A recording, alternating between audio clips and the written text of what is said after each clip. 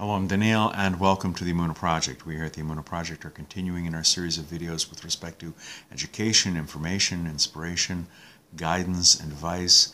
And those of you who are familiar with the series of our videos here at the Emunah Project know that I am always drawn to verses in the Torah, verses in the Tanakh, that are unusual, that have an odd juxtaposition.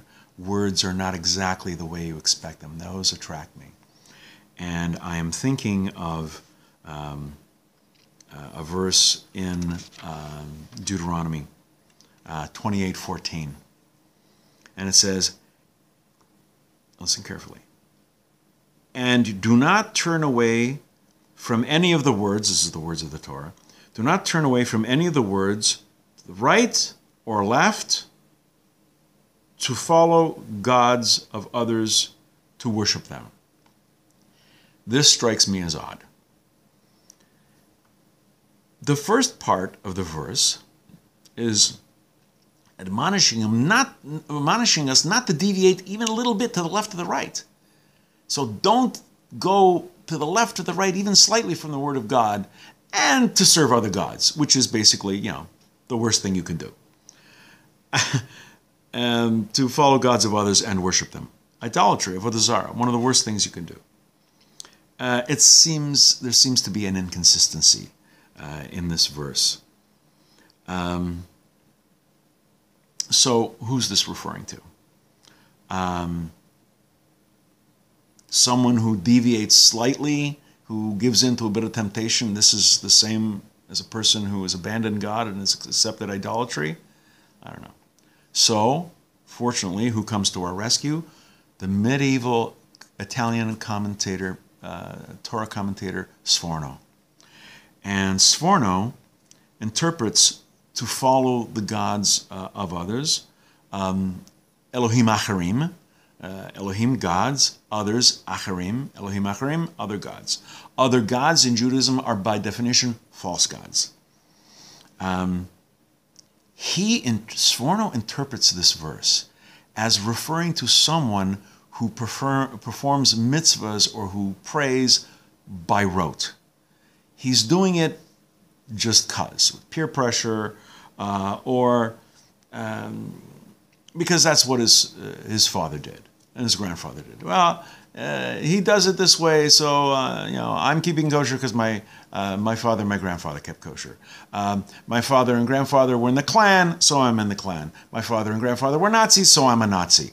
That he has no feelings because he doesn't care, which is horrible, or he doesn't know, which is tragic, but education cures ignorance. This Sforno is saying that doing something by rote, not thinking, not caring, not knowing, it's an act of rebellion against the Creator.